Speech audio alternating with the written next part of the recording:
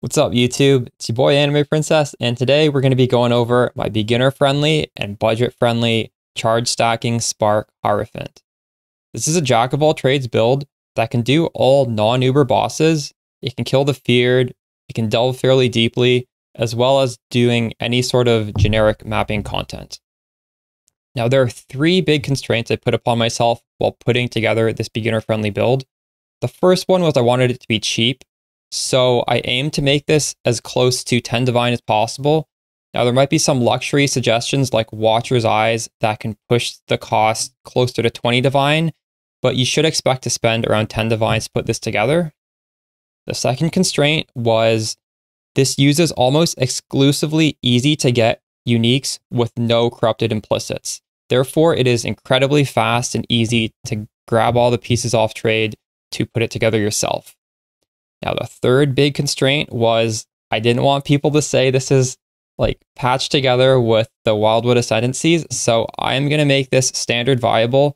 This does not use any Wildwood ascendancies at all. Now, there will be a section later in the video where I do go over how you can further refine and upgrade the build by adding in some charms from the ascendancy, but it is not needed, and you can go ahead and build this in standard or in future leagues without using any league mechanic.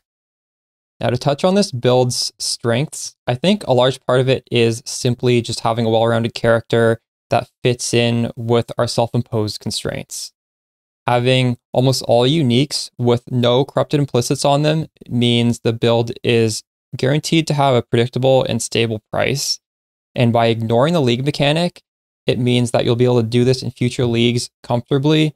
It also means that you'll be able to make a more powerful character than we're displaying in the POB, because every league is going to have some sort of borrowed power, including this one. So you're going to be able to make a stronger character than we're demoing in the videos and when we go through the POB. That's a big strength. The other strength would be, I think we have quite a lot of damage for the price. We have almost 5 million damage per spark bolt, and sparks can hit at max 4 times per cast, which means we're getting a damage range between 5 to roughly 19 million. Realistically, it's going to be somewhere in the middle, but that's just your expected damage range. That's pretty comfortable for a hit-based crit build at this amount of budget. Moving on to the build's weaknesses, we are an evasion-based character that is not evade capped unless we press Vol Grace. This means you are going to want to save your Vol Grace for particularly difficult encounters, such as Soul Eater Rare or some Enraged monster, maybe the Mat boss. If you don't have your Vol Grace up, you could get one-shot by these enemies.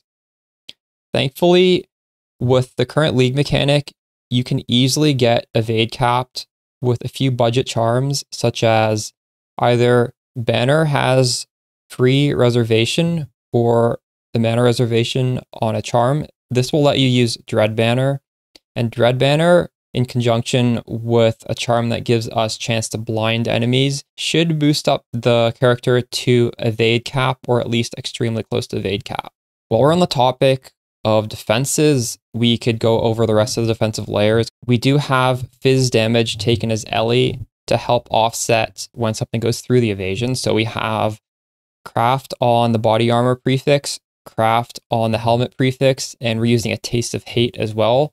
All of this shift physical damage onto our elemental resistances. I'd say those are all three pretty important things you don't want to skip.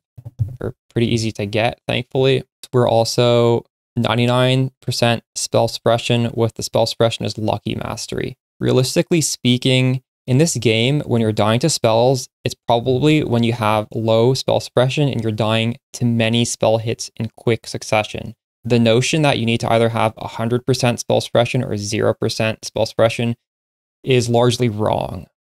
So we'll have roughly 91% suppress cap without that mastery, and you could hit 100% spell suppression quite easily. You could get a boot corruption if you chose to. You could also get suppression on charms. So there are various solutions, but I think for the purpose of an accessible and a standard league character, I'm just going to stick with the 99% suppression with the Lucky Mastery.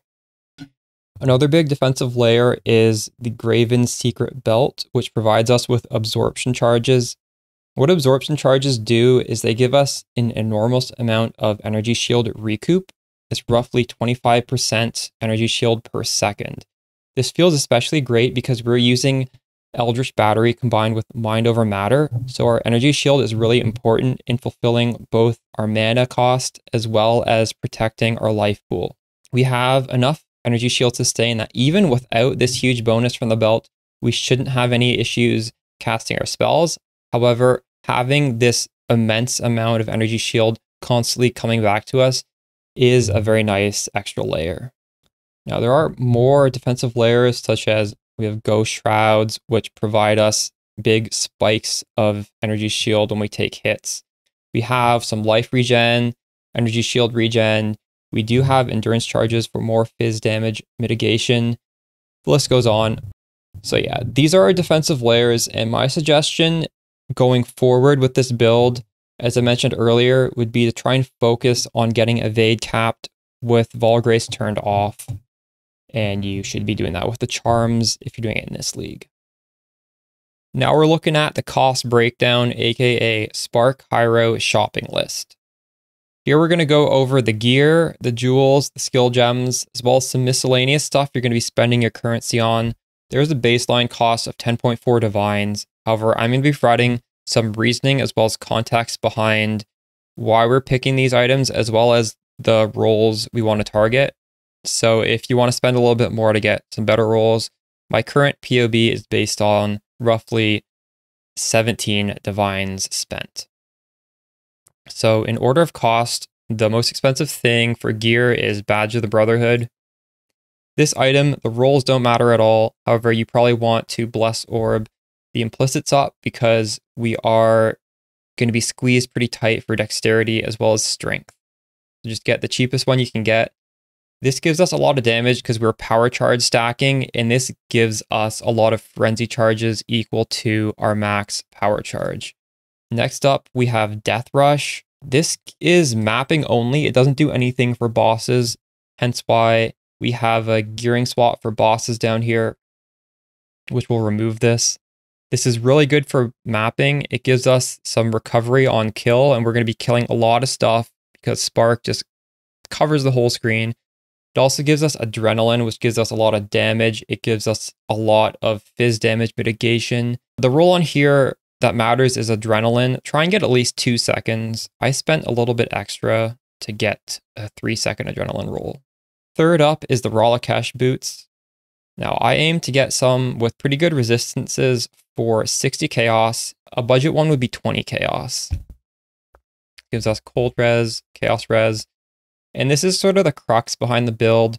We're always going to count as having the max number of all our charges. We're charge stacking for power charges. However, there's some downsides to Malachite's loop in that we'll lose our power charges when we hit full. This sort of works around that, so we never lose our power charges. You will see the power charges going up and down in the top left corner, but in actuality, you are always at max power charges because you have these boots. The other downside for Malachite's loop is you get shocked. Now, this isn't avoided from the boots, but we do go ailment immunity, so we are avoiding that downside as well. Next up is Taste of Hate. The only roll that matters on Taste of Hate is phys damage from hits taken as cold instead. This is purely defensive for our character. However, we don't have any armor, so we're evasion based, and when something goes through, we want to mitigate the phys damage that goes through. So we do have endurance charges to mitigate that, but we also want to shift some more of it onto our Ellie res because we have 75% Ellie res. So that's what this is accomplishing. I think it's worth paying the 55 chaos to get 15% instead of 10%, which would be the 10 chaos. Next up, Anathema. This is a huge source of our damage. It gives us a curse limit equal to our power charges. We do have an insane amount of power charges. However, we're only using 4 curses because it's pretty hard to fit in more than that. However, you could go for some more curses on, say, like glove corruption, etc. The sky is the limit for however many curses you can fit onto this build, because Anathema is going to give us a curse limit of more than we can use. We have a 6th link here that's going to cast our curses through Arcanist Brand. Right, next up is Void Battery. This is another power charge stacking item. The roll that matters most on here is the cast speed, although none of these rolls matter too much, so you could just pick up whatever you can afford there. 40 chaos. Thunder Fist. This is a pseudo 6 link for our spark. We have our 4 link in here. It's just 30C, very budget way to get a second 6 link. Graven's Secret is a power charge stacking belt. We talked about earlier, it is giving us a defensive layer of absorption charges.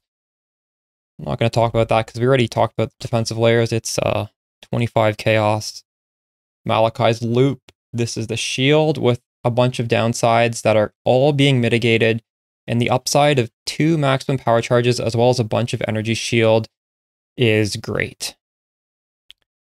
Next up is Aziri's Promise. Now, this gives us some lifesteal while mapping, because we don't have lifesteal as it is. You could opt to use a Doriani's Invitation belt for lifesteal. This gives us just permanent lifesteal. However, I think the upside of this Graven Secret is too big to put this on. So we're just getting lifesteal from Aziri's Promise. And really, this isn't too needed because we are also getting a lot of recovery from the Death Rush in a mapping situation. We do have 2 pieces of rare gear. The first one being 6th link, evasion, energy shield hybrid, body armor. Sata Scar is the best one. I would go for eye level 85. And these cost roughly 50 chaos. You should just spam Essence of Greed, in my opinion, until you get some good modifiers. What you're looking for is hopefully spell suppression in the suffix. If you don't get spell suppression in the suffix, you could get it through charms, I suppose. You also want to have open prefix to use Gravicious Craft, phys damage from hits taken as fire and lightning. We are evasion-based defenses, which means when something gets through, we want to shift that phys damage onto Ellie as much as possible. And this is a great way to do it. It is really important for survivability. Now, I got pretty lucky on this. I also got another prefix for evasion and energy shield, and those are both pretty good as well. So that has a cost of 50 chaos for the base, and I said roughly 30 chaos of spamming the essences. As for the implicits, it doesn't really matter. I think Wrath Effect is pretty good damage. Crit Multi is pretty good damage. You could go for a lot of stuff in there. Not too important. The other rare piece of gear is a helmet that has fractured spell suppression or fractured chaos res. I got mine for I think around 10 chaos, but I just said, you know, it might be up to 40. And we're gonna roll for the one we're missing. So since I got fractured spell suppression, I got T2 spell suppression, I just rolled the essence that gives chaos res until the rest of the modifiers looked okay. So this helmet has the chaos res from the essence. We got some intelligence, which, you know, that's not mandatory, but that's just a little bit extra energy shield, which is nice to have. We got a bunch of evasion. We didn't get life, but you know what? It's fine. The last prefix has to be phys taken as fire. That's more important than life, because again, we're trying to just convert that physical damage into elemental damage, because we're not going to be taking too much of it. Most of it's going to be evaded, but when we do take that damage, we got to shift it out. So make sure you craft those 2 prefixes. The helmet prefix you have to unveil from Corel. Body armor, unveil from Gravicious. Moving on to jewels. I do have a luxury item here. It is a Watcher's Eye with chance to evade when you have Grace.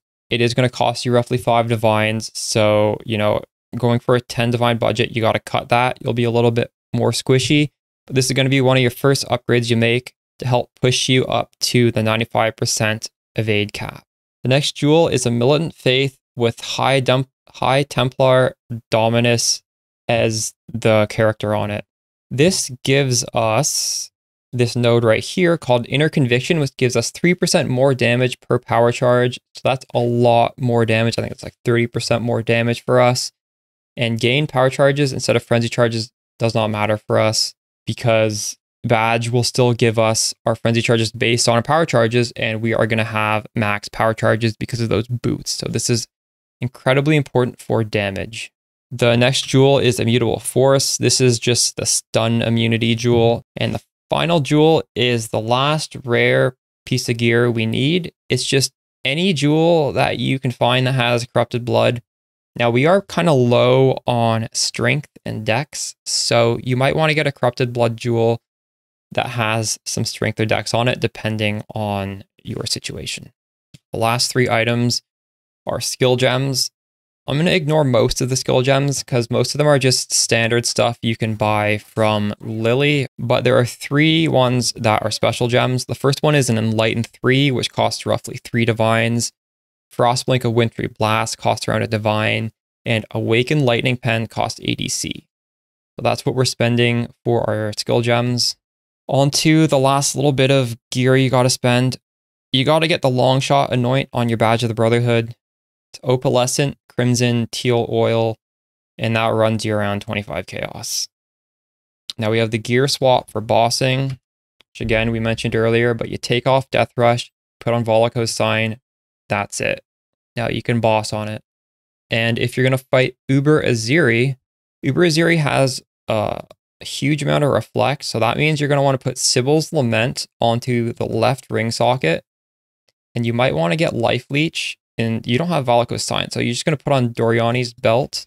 These are 1 chaos and 20 chaos for the Doriani's belt. The Doriani's belt has 4 different versions. Make sure you get the one that has lightning damage, and you're going to go into your Pantheon to make sure you're expecting the Soul of Yugal, because this only gives you 80% reflect immunity. You need the Soul of Yugal to get you all the way to 100%. That's how you do Uber Aziri. All right, that is the rundown for our gear. There's a Path of Building file in the video description that covers the passive tree as well as our ascendancy choices. However, we're going to give a brief run through in the video as well. So to start off, we grab a Templar and we path out through the bottom, grabbing all of these strength nodes because we need the strength anyways to equip our skill gems.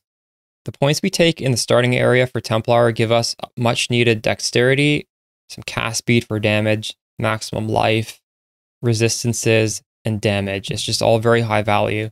And then we'll path upwards to grab this life wheel, which opens up the mastery for plus 50 to maximum life.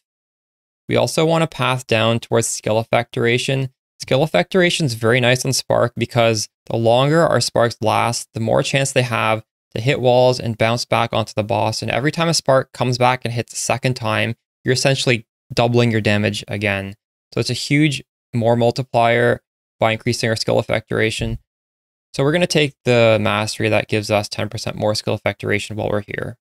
Next up, we're going to grab some energy shield nodes. And this opens up the mastery for 30% of chaos damage, does not bypass energy shield. Unless you are very high chaos res, this is a mastery you should be taking. We are a mind over matter build, which states 40% of damage is taken from our mana before life. However, we're also reserving all of our mana.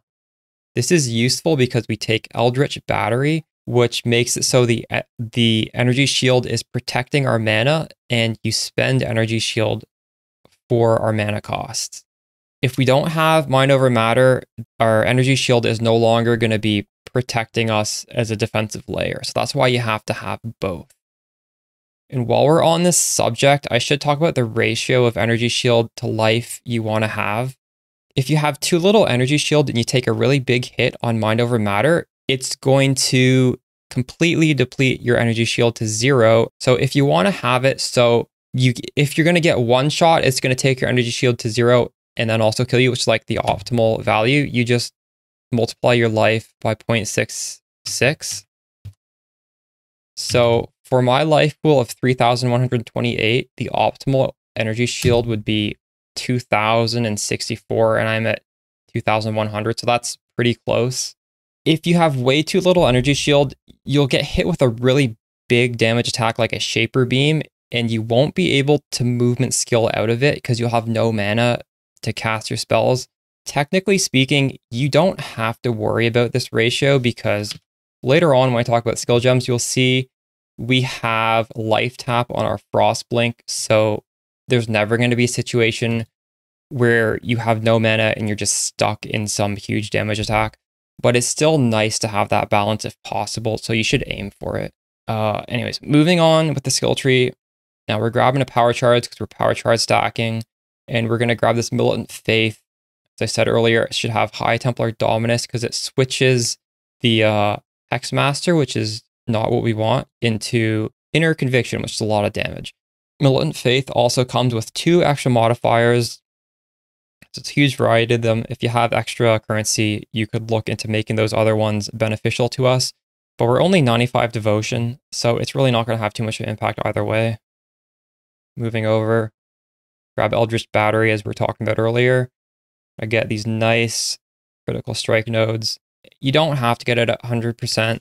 It's not like Inquisitor where there is some mechanics hinging on you having a crit, but it's still just efficient to go to 100%.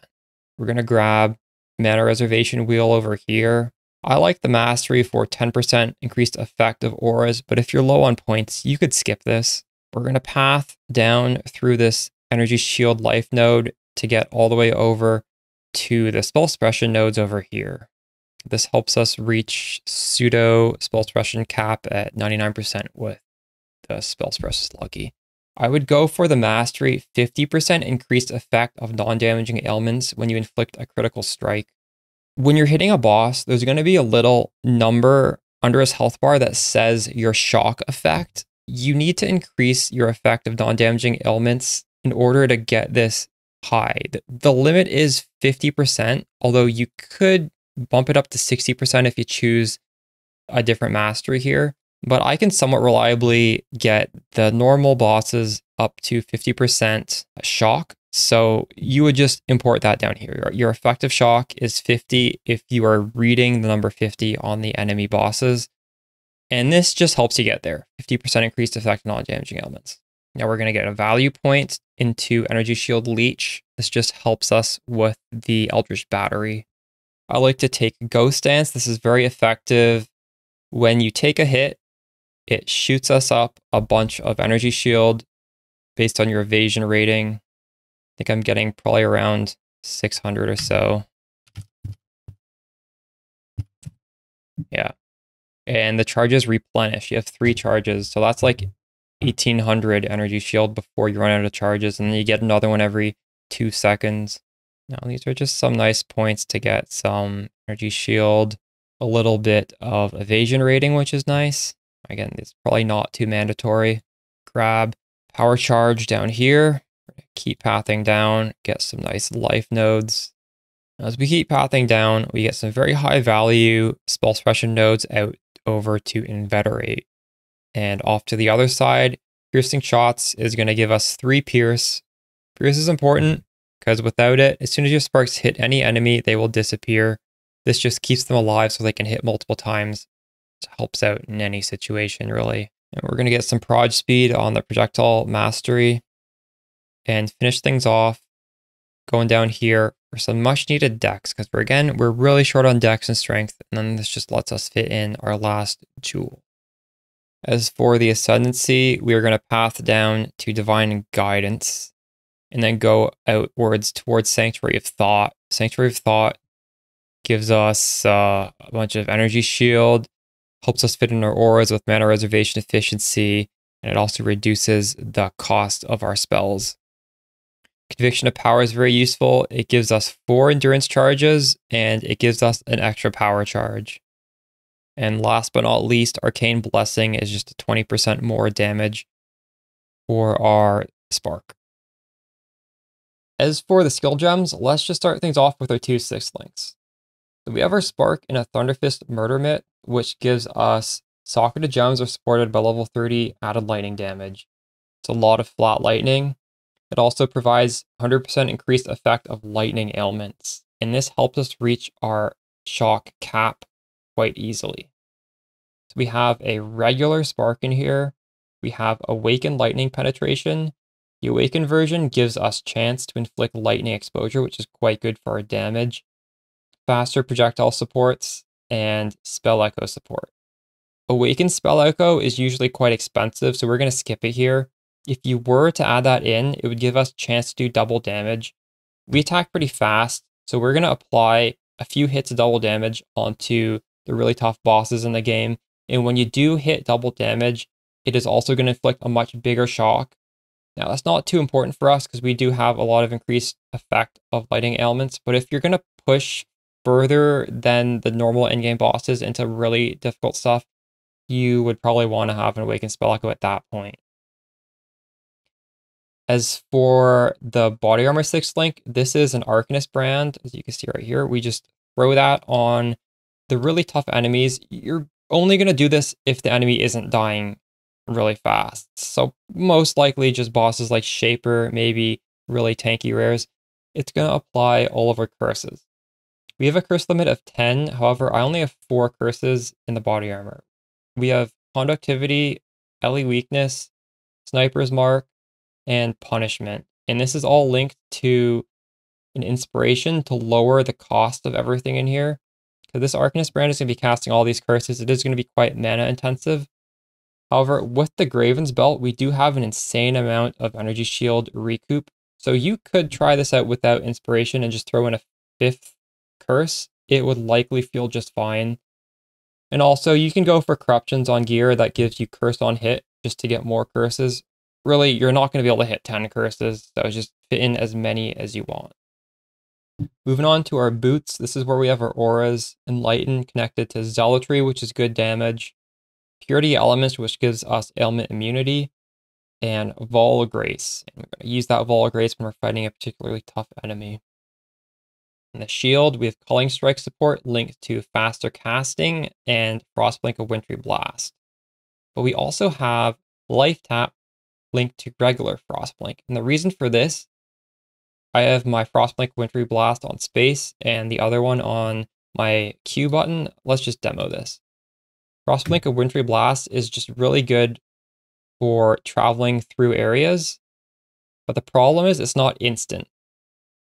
Whereas Frostblink is literally instant, and we also have it on Life Tap, as we explained earlier, so that no matter what your mana situation is, you'll be able to do an instant movement skill to escape something. Got Steel Skin on left click. Now with Steel Skin, I like to make it so it's always used without moving. And Frost Shield. Again, you just pop that up.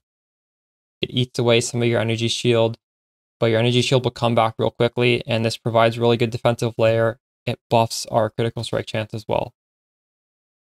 The last 3 points are our Divine Blessing. So Inspiration linked to Divine Blessing and Wrath. So when we press our Wrath, it gives us Wrath for 18 seconds. It's just one button 3 times per minute. It's not too bad. Quite useful. Just a lot more damage. Free aura. And that is the setup. So while you're mapping, you'll probably just be holding down Frostblink of Wintry Blast. When you get in the middle of a bunch of stuff, you start casting. Every once in a while, you can press Wrath. Honestly, you might not have to press Wrath or Arcanist Brand for most of the map. It's mostly if you're like right about to fight a tough essence or something, just throw down all your stuff, then open it up, and you'll do way more damage than just the regular spark. But you don't have to feel like you have to press these buttons all the time, because most trash isn't going to need that extra damage to die. Alright, I think that's a wrap. Hope you enjoyed the video. 10 Divine, Charge Stacking, Spark Hiero. I think it's a pretty good build to recommend to a new player, to a friend getting into the league. Just throw them 10 Divines, hand them the video. They should be good to go. If you have any questions, you can drop by my Twitch at twitch.tv/animeprincess. Also, I do have an active Discord of over 2,000 Spark enthusiasts. So if you're playing this build, if you have some questions and I'm not streaming, or you just want to share your progress, feel free to join that Discord. Lots of people more than willing to talk Spark in there. As for the YouTube channel, we do have a lot of resources on there for Spark. Now, this is a pretty self-contained guide, so you don't have to go looking for extra info, but if you want, you know, we've got it. Crit Spark content playlist. This is sort of a hold your hands from beginning to end of the league using Spark Inquisitor. However, there are a lot of videos that are just universally useful. For example, one that explains transfigured gems. I don't think you really need to touch those, but, you know, this will explain their purpose. You know, there's spark damage optimizing. It's always a good one to watch. It just explains the damage. Yeah, I don't know. Feel free to venture into that if you want. Either way, that was the video, and I'll catch you in the next one. Peace.